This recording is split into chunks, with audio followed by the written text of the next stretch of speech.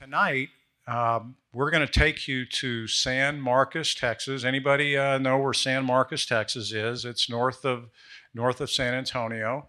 And I'm going to call up Christopher Child. You want to come on up, Christopher? Give him a hand.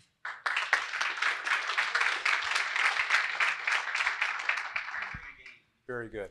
Well, Christopher, thanks. We'll talk about San Marcos and the Nest. But before we do, tell us a little bit about yourself. Sure. Yeah. Thank you, Doug. Appreciate that. Yeah. So my name is Christopher Childs.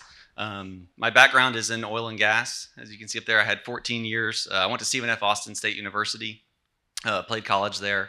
With oil and gas background, it was pretty neat. I got to do a lot of international travel. For about 2 years, I traveled internationally every other month, and I went to West Africa and Israel. So that was a really cool experience I got to do. After that, I changed companies, and I worked in downtown Houston, and I had about an hour commute from my house every single day each way. So it was just brutal and grinding, and so started looking at other options. In 2012, you see there, I bought my first single-family house, teamed up with a couple buddies. We went in, and the three of us bought a house. We did everything ourselves. We didn't know what we were doing. It still ended up being a really successful deal. Don't do that. Every time you lift the hammer, you lose money. Yeah. So, and we didn't know what we were doing. Well, then I found lifestyles, and so a family friend of ours had mentioned it to me. I think he owned about 16 houses.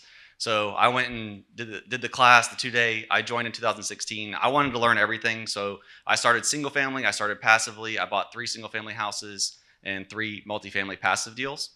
And fast forward to today, still in the 3 multifamily passive deals, and I'm a lead on 4 deals. Total is 288 So, Christopher, you started out single family. Do you still have your single family houses? I've sold all the single family houses. Okay, so you're out of those. And then before you became a lead investor, and we're going to talk about your properties, did you start out passively? In other words, investing in other leads deals? Yeah, good question. I did 3 passive deals, and I did that on purpose. I wanted to see what it was like from the passive side. I wanted to see the communication, the style, how deals are put together, and just the whole life cycle of one.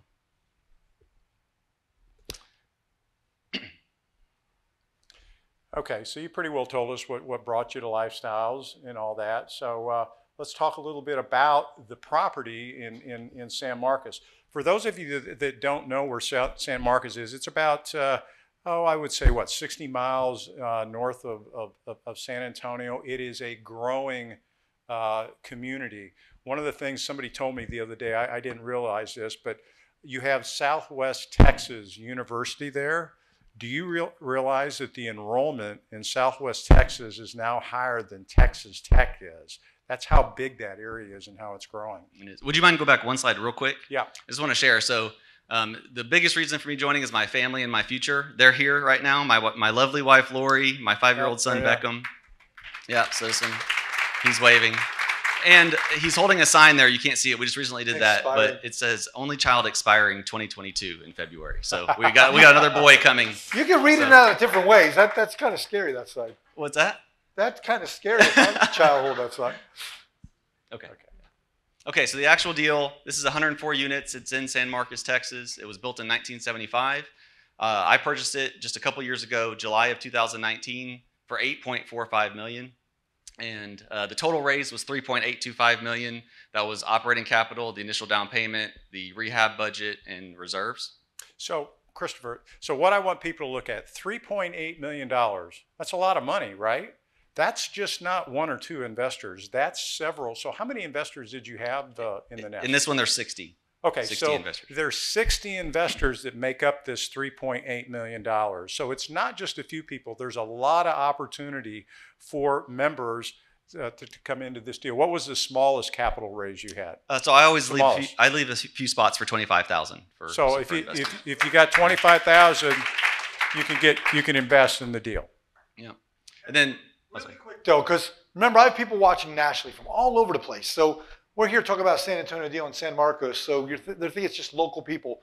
Do you have people from all different walks of life in this deal and any out-of-state investors in your deal? I do, yeah. They're from all over. I have Michigan, I have California, I believe in. So yeah, okay. It's not just Texas, for sure. Okay, so I just want people to know that. It doesn't matter where you live, and here's another question I always have. How many of your 60 investors came and actually walked your property? Zero. So is that not passive is what I'm saying? Yeah. You don't have to actually go to the properties. You just collect your checks. So then the loan was 6.005 million. Of course, they had to add that extra little 5,000 in there. They felt bad for me, I guess.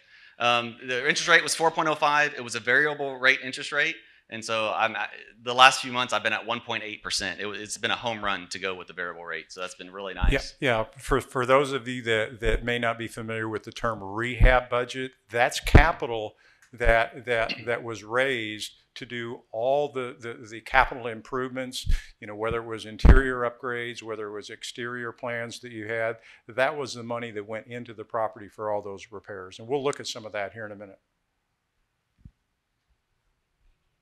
So tell us a little bit about, for 2021, what your projected income and what your expenses look like. Yeah, so we really started hitting our stride end of 2020, Q4 2020, and then through 21, we're doing really well. Monthly income is hovering just over 100 right now. That was my short-term goal, trying to push it up to 110. Expenses has been pretty in line at 50K. That's what we had projected. So having really good NOI right now, cash on cash return. Currently today is a 7.5% return that we're getting off of our monthly income minus expenses. Yeah, and here in a moment we'll show you. You bought the property. It was 81 a door. It was right at 8.45 million. 8.4 million. If you can see the current valuation, it's at 12.5 million, and we'll show you in year 3 what it's projected at, closer to 13 million. Mm-hmm. So a substantial equity capture in just 2 short years on the property. Oh, it doesn't like me. Is it not going? There we go. Okay, so let's look at some of the before and after, some of the work that you did on the property. Yeah, so these are my favorite ones to share because this is what I absolutely love. When I went on to my first property, it was a small deal in Victoria, and I did a large rehab budget there. We added all kinds of things, so it's part of what I love when we come in and do these. And so if you notice there, well, I think we missed a slide. Can you go back one more real quick? Yeah, there we go. Yeah, so this is the center section of the property. I called it amenity row already. There was a lot of amenities that were there that were in place from previous ownership. It looked really nice, but there was some room for improvement on those. But I wanted to add some. And so if you see there, it's kind of a bad before picture. I didn't have a good way to show it, but that's an open middle section of the property. And on the back side over behind the tree is where we added the playground set. And then by the curb right there in the front is where we added this whole outdoor grill, kitchen area, covered pergola. It's really nice and Are nice there a lot of kids at on the property? There are. Yeah, this is a very family-friendly property. Good. Yeah. Did you install a dog park? The dog park was already there. I improved it though. It had high grass that was coming up this side. Okay. Well, let's look at some others. Okay, so the pool was nice. It was in good shape, but there just wasn't a whole lot there to it. So I always like to come in and add a little pop. So I chose yellow as my accent color. We did all new pool furniture, the nice yellow. We added those tables there, and then the leasing office is right in front of it, and we added the landscaping there right there to just kind of make it pop and look a lot nicer. Looks better, doesn't it? Mm-hmm.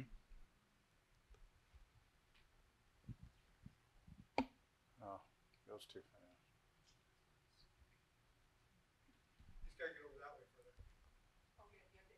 Okay, so I'm sorry. Yeah, the leasing office was really nice already as is. The ownership did a really good job, so there wasn't a whole lot to do there, but there was a lot of unused space there in the corner, so we just added a nice little lounge area, some furniture. So yeah, the leasing office is really nice. And then here's some interior pics. So the one on the before picture is actually one of the nicer interiors. There were some that were a lot more rough. A lot of them had the white appliances. We've gone in and added all black appliances in all of our deals. And then if you see there, the flooring, we added this nice new kind of gray vinyl plank. It really pops and shows when we're showing and touring these properties. And looks like you also added some backsplashes. The backsplash has been that was a big key factor here. And we've experienced really high rental growth, far exceeding my original my experience has been that is not a major investment, but it sure brings in additional rent. Just that extra little jewel by adding that can go a long ways with residents on raising rent. It does for sure.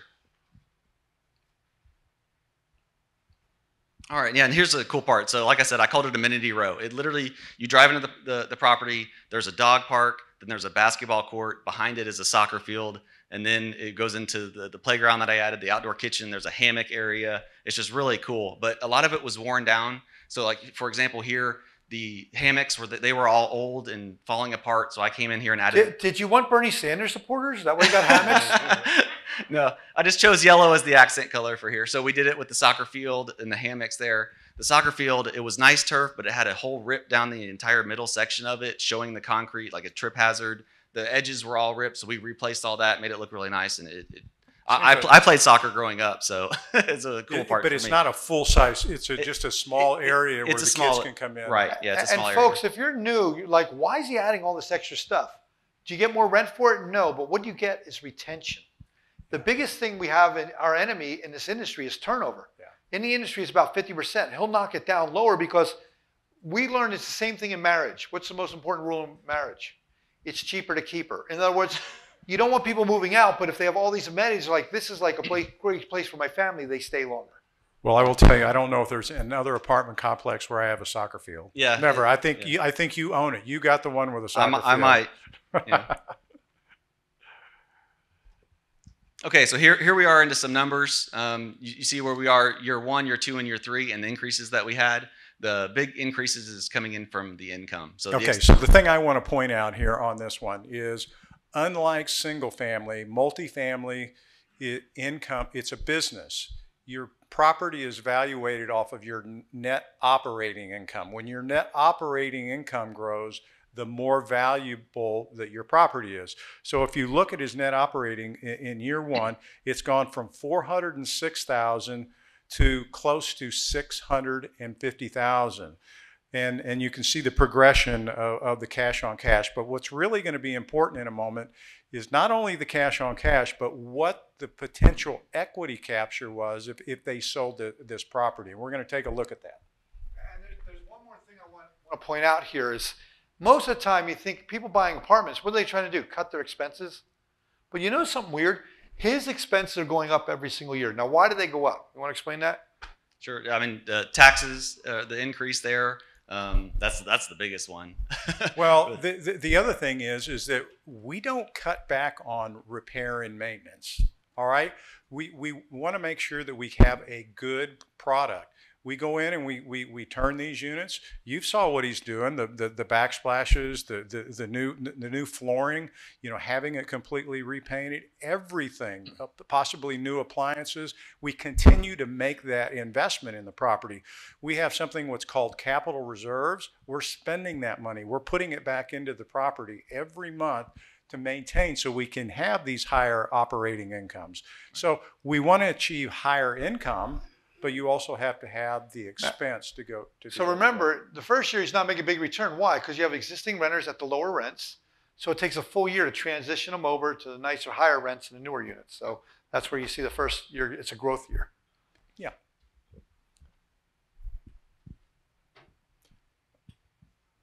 All right, so what I'd like to do is just kind of give you let's do a hypothetical here. All right. He bought the property. He's in year 2 right now. You can see where the operating income has gone from $406,000 to $622,000. The property is worth 12.5. You bought it at 8.4 right now. Here's what I want you to look at. Year 3 projected is $650,000. So what happens? The property now is worth $13 million. Let's say we're going to sell the property. All right. Property value, we sell it for $13 million. What do we have to do? We have to pay off our debt. Remember, we borrowed money for $6 million. We got to pay that back. What's the next thing? We have to return the investors' money that they put in it. Remember, how much money did they raise? $3.825 million. That money is going to come back to you, that $3.8 million. What happened over the last 3 years in terms of cash on cash? How much money were the investors potentially projected to pay over 3 years? $607,000. So if you take that $13 million in property value, you subtract out the debt that has to be paid back, you return the investor's capital, you add back in the distribution, when all the dust settles, $3.7 million gain. They invested $3.8 million. All that money's been paid back. There's an additional $3.7 million. That's a 99% return on your investment after 3 years. I think I would be happy with that. And Christopher, I know all your investors will be. For too. sure. That's Yeah. a fantastic return. Now, Christopher, one thing we got to explain, because there's a bunch of new folks here. You're out there at the property. You're running the property. You're working with all these crews doing all this work.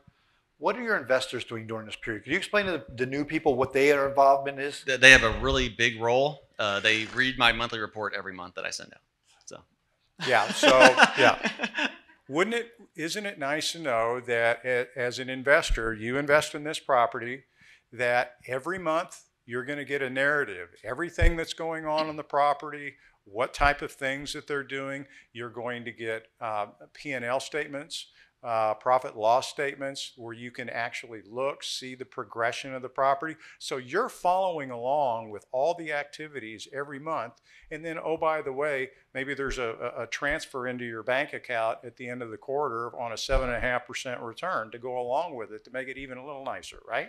And how much tax are they paying on that distribution check?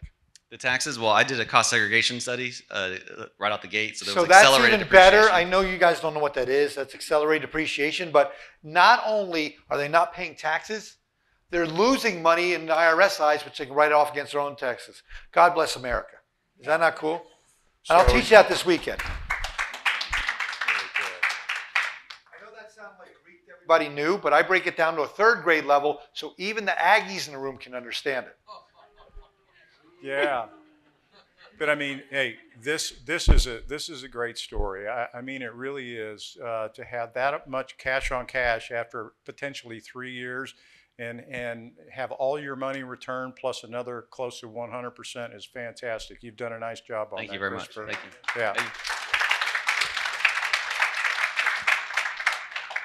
you. Okay, so just tell us a little bit about how did all this happen? I mean, Yeah. how did it work out for you? I mean, what was the magic potion? Yeah, the magic potion was the income. You saw that. So our expenses stayed pretty lined out. I'm a very conservative person, so I underwrite conservatively, and I always want to exceed the expectations. So on the income, I had originally projected just a 3% increase on all the different unit types, and we are achieving anywhere between 20 to 25% rental increases today from where they were.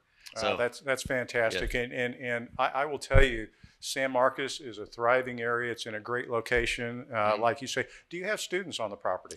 I try to maintain 10% or less. It's more of a family oriented. We added the playground. There's the soccer field, those type things. So the income was the biggest one. I'm also huge on community events. Whenever I take over a property, I like to have monthly things that we do. Like, for example, it's October, so we're doing a door decorating contest right now out at this property, and do prizes to the top 3. We host events in the leasing office all the time, hand out donuts, just those type of things. It really brings the community better. It helps with retention as well. So that's a big thing that I like to do. I mean, that's very important. Turnover in the industry, average can be, as high as 50%. And what happens, you have to make investments, you have to turn units. So you want to make the investment in retention. You want to have these type of monthly events like you talk about, whether it's around Halloween, whether it's around Thanksgiving, whether it's Valentine's Day. All these are key times where you can do certain events. 4th of July, have hot dog parties, to have people come by when,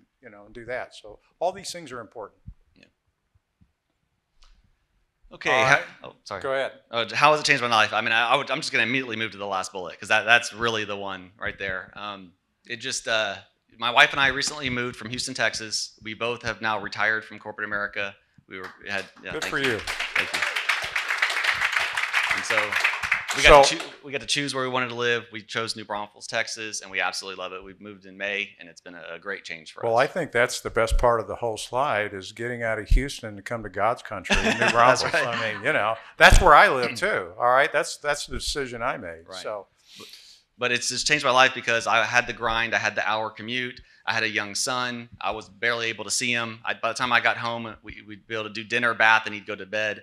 And just at that time, I just said that this is not the decision for me. This is not the route I want to go. And we got a second one on the way now. So it's going to be a total different game changer for the second one, where we're both at the house. We can control our time and be there with our kids. A second tax deduction? Yeah. Well, I know you got a lot of things that you're going to be doing in the future. I know you're going to continue to look for opportunities. So tell us just briefly about what kind of is on the horizon for you, short term and long term. Yeah. So short term, you see there, provide returns to my investors. That's a big thing for me. I take a lot of pride in that. My wife and I work really hard every single month. We send out the communications, sometimes more if it needs to be, but we spend a lot of time on it. We believe in the communication and keeping everybody updated. So the short term, I want to acquire a 200 unit plus deal and push over 500. Long term, want to get over 1,000. And I have personal financial goals, that monthly income that I want to achieve. I have a short, a middle, and a long term that I'm going to try to hit. And then ultimately, long down the road, I have a lot of energy. I have a lot of motivation right now. So there's a lot I want to achieve. But down the road, ultimately, want to be in a lot of passive deals and just having that passive income. You know what I like about this? He's going to work his tail off on everything he's going to do here, get to 1,000 units, and then he's going to finally take a breath and say, you know what, I'm going to do everything like you guys are. I'm going to passive invest and do that, because that truly is where the lifestyle is. And even though I'm a lead investor and do it, I have a lot of passive investments. It's nice to be able to invest with people and do it. Yeah, there's a point where we're all ambitious, we're all go-getters. But there's a point where I don't even want to do reports anymore. I just want that check. Who's in that position already? Yeah, and that's okay. You figure out what is the right path for you. There's so many different things. If you come to my seminar this weekend, I'll explain all the different paths so you can choose the right one for you. And what's cool is when you join, you never know what's going to happen. I made a friend out of the Houston. He's a lead investor. He just purchased a deal in Nacogdoches, Texas, and it's a property that I used to party in when I was in college. And so I was like, I have to invest. And so I invested in it too. Did you go visit your old college room? I didn't. No, I didn't. Was there any people on the way that worked with you or helped you out? Oh, yeah, tons. So first of all, one is right here, Mr. Doug Crummell. Also Robert Hale. They're both the Central Texas mentors. They were a huge help for me throughout this entire process. Robert was actually on site with me when we did the due diligence. Lifestyles Realty team, they're the ones that had this deal and worked with me on it throughout it. And then a huge thank you, Lifestyles consultant. Where is she? There she is, Teresa Harrell. If it wasn't for her, this deal literally would have not closed. And I'm very serious about it. She's amazing. Please give her a round of applause. Teresa. So, yeah, she was so huge for this. I can't thank her enough. So thank you. John Logan for insurance. I used the Trowbridge Law Group for the SEC PPM side of it. All of the investors that invested in this, thank you so much. I really appreciate it. Could have not done it without you. We have a small crowd tonight, but is any of your investors in the room tonight? I saw one out. Anybody in there? We have one. Oh, see, they're in the back row with the 420 crowd. You could have hung up here where. I was going to say there's several of his investors online too. Oh, good. Yeah. And then I do want to thank my wife and my son. Yay, wife and son. Hey, very good. So, Christopher, you up for a few questions? Sure. Yeah. All right. We want to start with some here in the room. Anybody? Okay.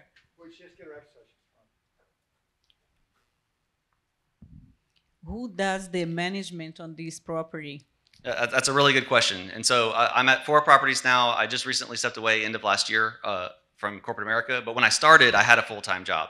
And so I had a third-party property management company that I used on the first 2. And then the 2 recent acquisitions here in Central Texas, I have another one. And I've been so thankful to be teamed up with them. They do a fantastic job. So I work with a third-party property management company.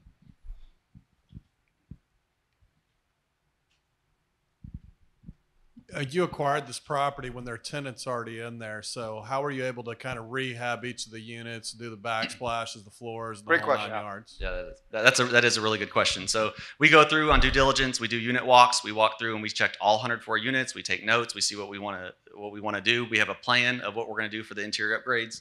The ones that are vacant, we can obviously do right away.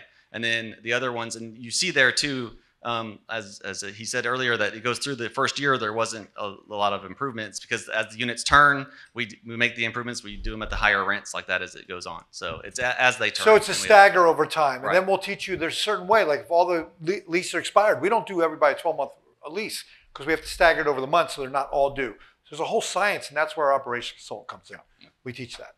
Great question, though. I was checking to see if I had any questions Right here. online here. We've got one more right here.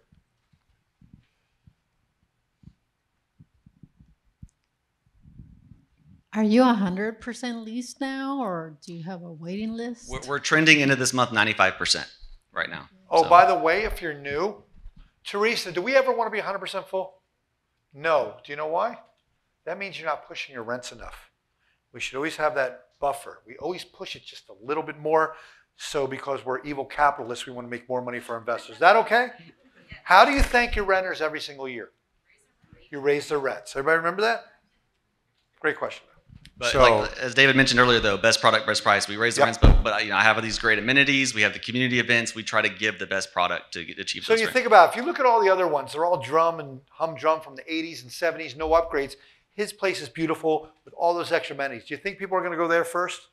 Absolutely. People will pay for a good quality product. And so what Christopher does is his staff is actually doing surveys. They're going by on competitive properties, Yep. seeing what they look like, how much rent are they charging, are my units similar, you know, what type of amenity, how can I increase my rent or do more things? So that's how he's able to increase rents, is knowing what his competition Yeah, is what doing. we'll teach you this Sunday is something called a market survey, how we go to all the competition. We look for like product, superior, inferior, so we know what we can do in that market. One way over there? Sorry, we have some online questions. too, so. Okay. One more, All right. then we'll do one more. Question? Who had a question? All the way over there. We want you to run 100 meters.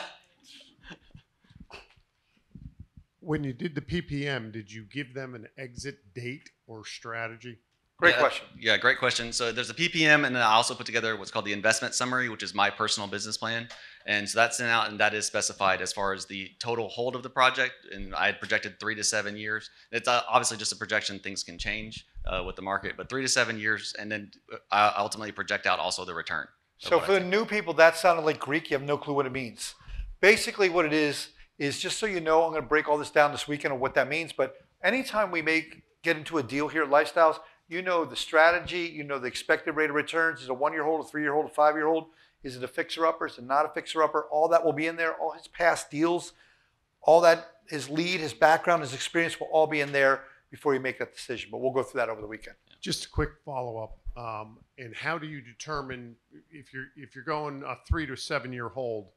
What's the determining factor for when you exit? Yeah, that's a great question. So whenever I'm looking at deals and for the exit strategy, I always look at the exit, and I look at what the annualized return is going to be and when it makes the most sense and when you're going to get the highest return, whether it's year 3, 4, 5, 6, or 7, and then also if that compares to a refinance or a sale. So Yes. I do all those. Yeah, It's We have one projections, person in but- charge, the lead investor. However, Yeah.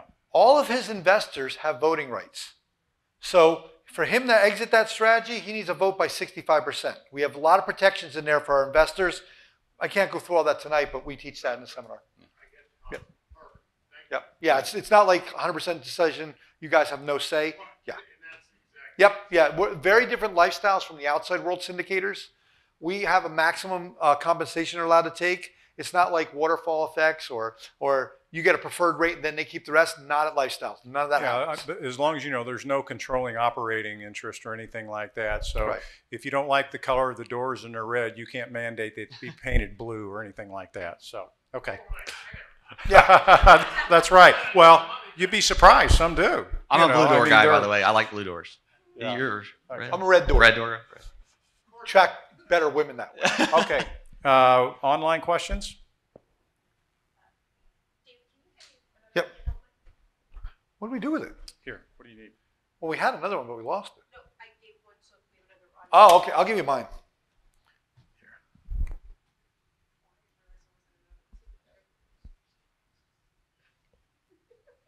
This one's warm. It's better. You gotta turn it on. Lucretia's asking, is this property a Class B or Class C property? Good question. I would say it's a high class C. So when we took over, it's probably mid class C. With the changes that we made, it's a high class C. Yeah, But the property was built in what, 75? mid 70s, 75. Yeah. Yeah, I would say it's a high C plus, maybe B, just because of the condition of the property. It's beautiful. Yeah, thank you. Okay, that's actually the only question I have that wasn't answered. Oh, okay. Awesome. Well, what great. advice would you give the new people? Because in the multifamily, I had all single family give advice, but now that you went to multifamily, maybe your first passive, making a big decision, or what can you share some insight? Well, I mean, just my story alone, I went all in. I took out all my 401k. We joined Lifestyles. It was a great move. I stepped away from my job. It was very difficult. My wife and I both made 6 figures in oil and gas. We were treated well. It was a very hard decision, but I stepped away last year, and I wouldn't change it for the world. Can I ask you a question? It's a little personal if you want to share this. Your net worth from the time you joined till now, did it double, triple? How did you do so far? Because that's relative to whatever they have, whether they have 50 grand, $1 million, or whatever. Did it double, or how did you think you went up? Yeah, it's gone up significantly. I honestly don't even know what it was when I joined because I wasn't really tracking. You know, I took the 2-day class and it was just light bulbs going off left and right, and I just knew that this was the path for me. And now I know, and I'm very educated, and I keep track of everything. And we're now accredited investors. After joining Lifestyle. So in other words, his net worth went up over $1 million. Give him a hand. Yeah, so it's important to know that if you're passive investing, our lead investors go through a very comprehensive training. They have to be certified. You just can't raise your hand and say, hey, I want to be a lead investor. So they go through a lot of training to be able to be in that position because it is a full-time job. You're there working. Now, you may not be at the property every day, but you have a big responsibility that you have. So yeah, just to give you an idea, our certified lead investors have to take, I think it's 35 or 34 different tests. You must pass every single test 100%. Can't get any questions wrong, or have to retake it, and the questions are not asked the same way. Who likes we do it that way? Yeah. And even though I teach all the classes and Doug teaches classes, we're not exempt. We must recertify every year as well. That's right. Does that make sense? So I want you all to understand that. Christopher, thank you. We appreciate that, giving back like you have. I mean, to come here and tell his story, these are volunteers. They're volunteering their time to share their story for those of you that are looking and considering lifestyles. So you get to hear it firsthand. It's a complete volunteer. So thank you for doing that. I really appreciate that. And we'll look forward to having you back up here again soon. Thank you, Doug. Appreciate it. Thank you.